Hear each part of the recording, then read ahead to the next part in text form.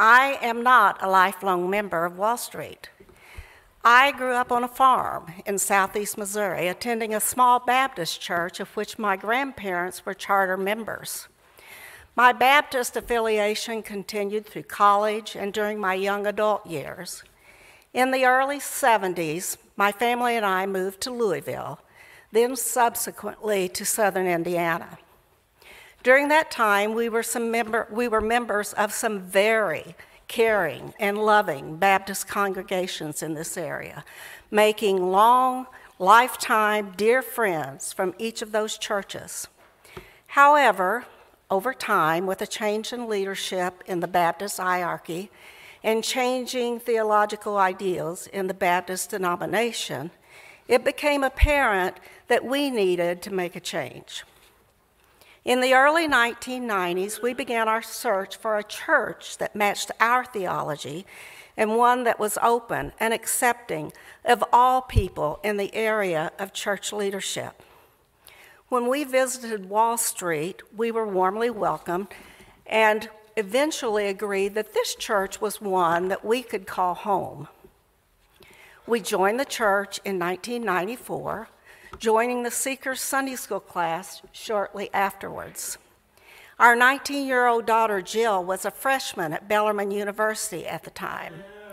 Jill had been born with a rare, historically terminal liver disease in 1975 and was on the list for a liver transplant. It was here on November 6, 1994, sitting right there on the fourth row, that she received the call telling her that a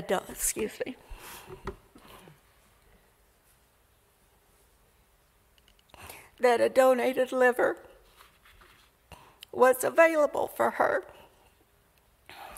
We left church that day driving to Jewish Hospital to begin our long wait for Jill's second chance of life. As a family and dear friends gathered from north, south, east, and west to be with us, we settled in our designated waiting room.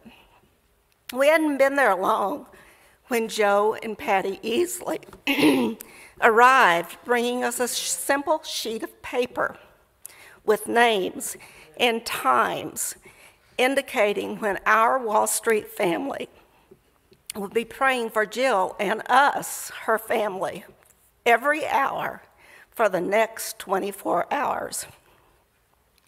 There are people here today who have told me that they remember praying that night. I cannot begin to adequately express the love and support that that simple document made us feel. Jill has that tattered piece of paper in her first transplant scrapbook today. After napping on chairs and on the floor throughout the night, we were surprisingly greeted by members of our Sunday school class, bringing us McDonald's sausage biscuits and apple turnovers on Monday morning. Friends, that is what church is about: praying and caring for one another. We knew then that Wall Street was the place for us. Over the years since, I have appreciated the many, many ways that Wall Street has ministered to our communities here and afar. In addition to all the mission and outreach opportunities, one of the things that endeared me personally to Wall Street was the music.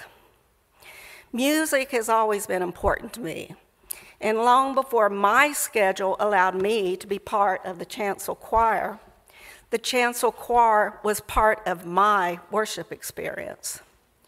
Music feeds my soul, and I'm so thankful that Wall Street sees fit to hire talented and dedicated musicians such as Becky and Eric to lead us in worship.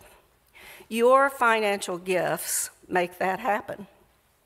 Also, since its inception, I've been privileged to be part of Wall Street's youth music camp.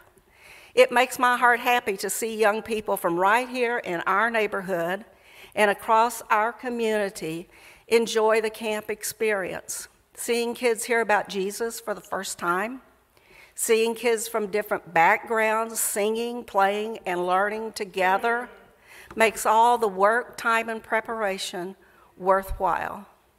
Thank you again for making that happen through your financial gifts. Before I close, I want to mention an opportunity that I've taken advantage of over the past 4.5 years. If you are over 72, and a few of us are, 72.5 years of age, and you have an IRA, you're aware that you had to start making yearly required minimum distributions or yearly withdrawals. One thing you may not know is that you can withdraw that portion as a qualified charitable distribution, tax-free, designating it as a tithe and/or a gift to Wall Street. If you have questions, you can feel free to ask me or, of course, your financial advisor. In closing, I'm reminded daily that my life and my resources are a gift from God, a gift that I have the privilege to share. I'm thankful that Wall Street United Methodist Church uses my gifts wisely to minister to our community and communities all around the world. Thank you, Wall Street, for being God's hands, feet, and voice for 217 years.